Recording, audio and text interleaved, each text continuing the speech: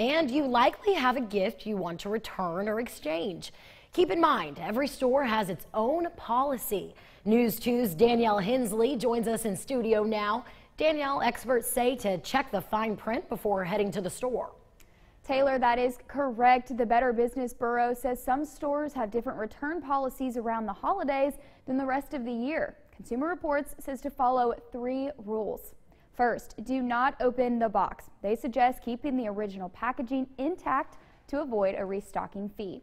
Second, keep those receipts. Consumer Reports says having one will make sure you get a full refund. Without one, you'll likely walk away with store credit.